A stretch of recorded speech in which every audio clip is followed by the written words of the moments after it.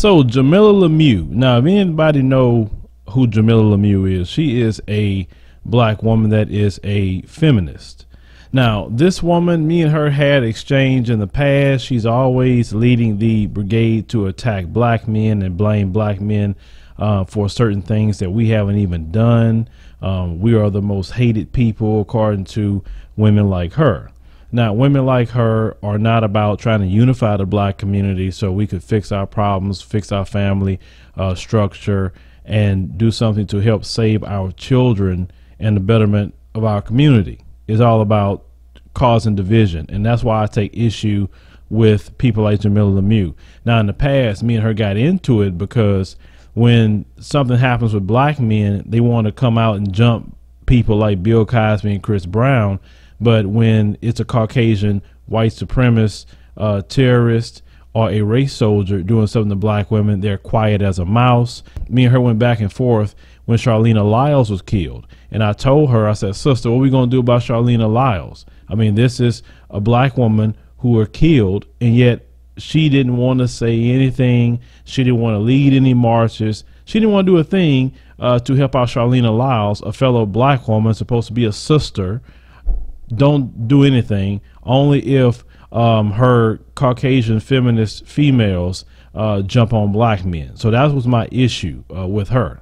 Now, there was a screenshot of a tweet that she sent out, and Tariq Nasheed caught it. And when I saw it, I was like, oh no, I have to say something about that. But I say it with you guys, and I can say this to her face. It doesn't bother me none. But let's put up this particular tweet. So she says, I will sue you at PayPal. My card just failed and I have money in my account, and you embarrassed me in front of some white folks. This must never happen again.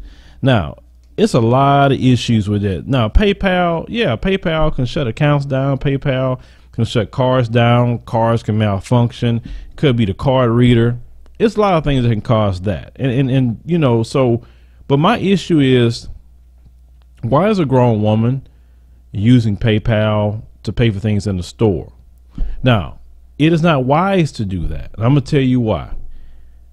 PayPal has been known to shut accounts down. And if she would know that, you only use PayPal to put something in a PayPal account and then you move it to your bank account. So why is it she wasn't using her debit card out of her bank to do that? Because the banks are a little bit more reliable than PayPal. And then the way PayPal have it is now, you can, on the app, when you get money in there, if you attach your debit card, you can hit transfer and it'll be in your bank account in like seconds.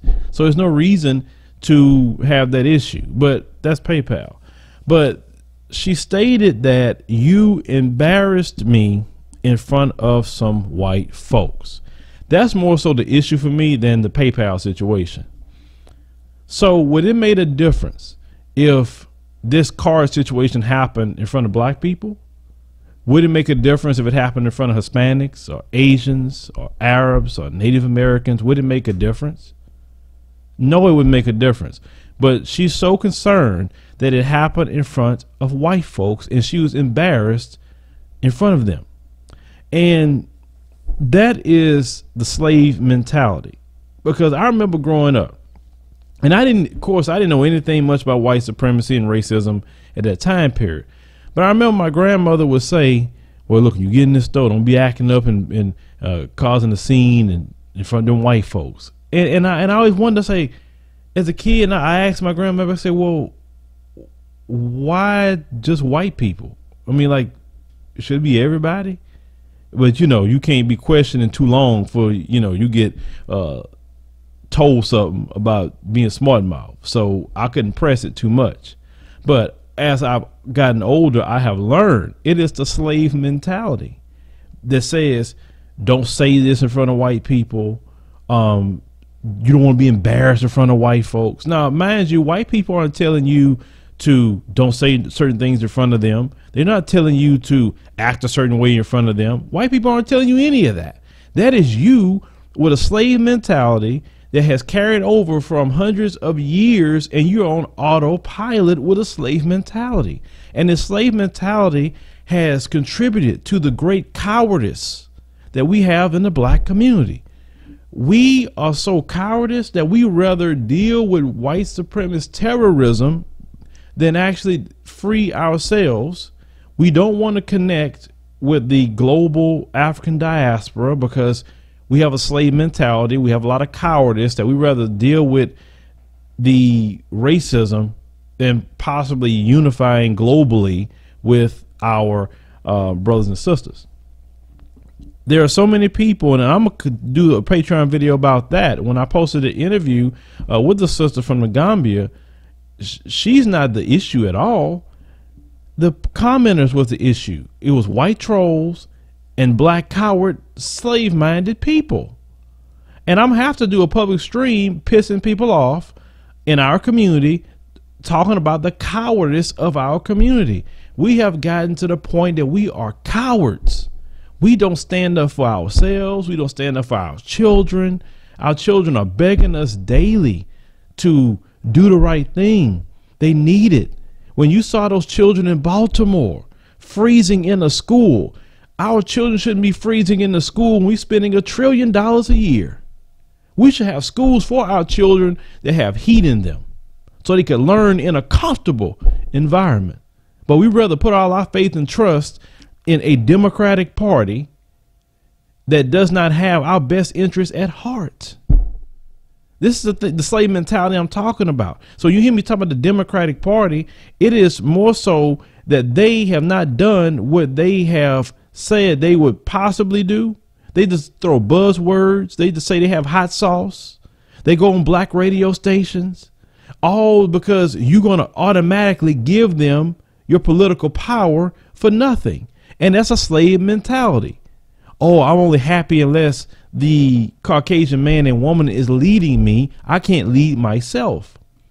Just like you had a lot of black folks get pissed off at me about the video of the Young Turks. You should have seen how they was caping. Oh, Phil, they're allies. And oh, Phil, you're wrong. And there it is. I don't even see them defending black folks in that way. I don't. But it's a slave mentality that and cowardice that we have. All the things that we deal with in society, yet we still with the slave mentality. We still have this young woman saying that you embarrassing me in front of some white folks. I mean, it's just utterly ridiculous. And this is something that I have to fight against, because if you could break the mental chains of what's wrong with black people, then we'll make a change. It's not that we don't have the strength.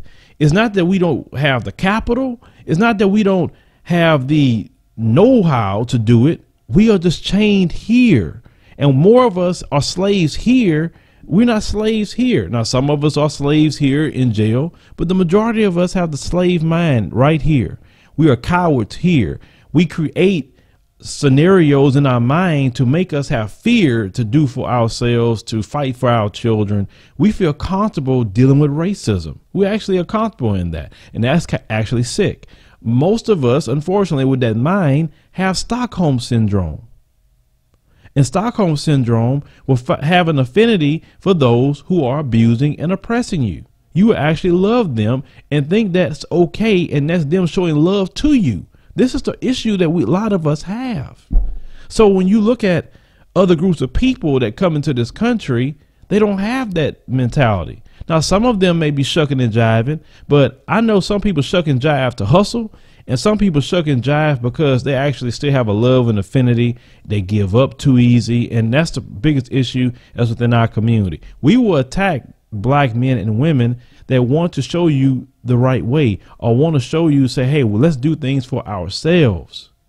This is what we will do.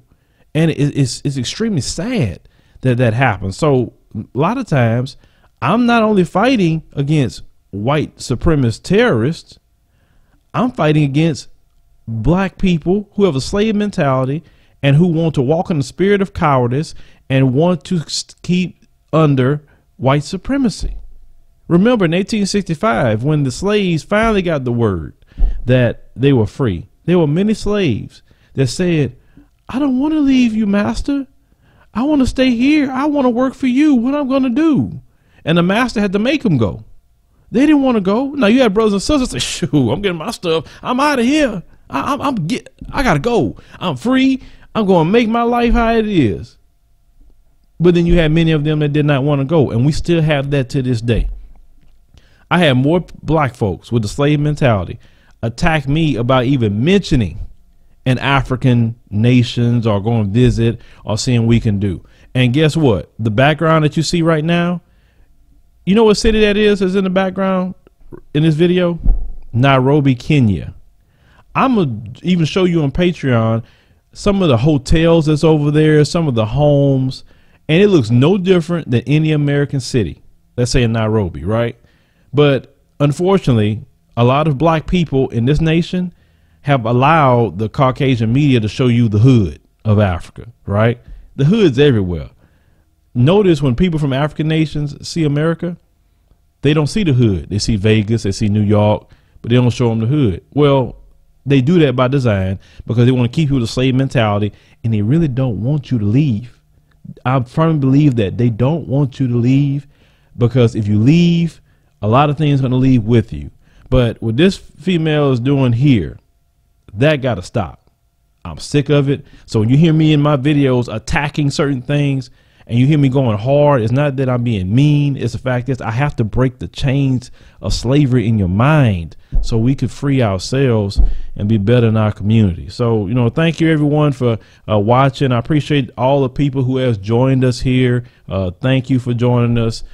Thank you for being a part of helping us to support the platform. We really appreciate that. We cannot depend on YouTube, and we feel that the best way is the unity of the people. And I'm definitely working very hard to keep posting content here to make it worth your while, in the process of me trying to build a public platform as well. So I'm definitely working, and going to lead more people to try to come here to enjoy the videos. So thank you for your time. Leave me a comment. Let me know what you think about this particular tweet and the slave mentality, because that has to stop.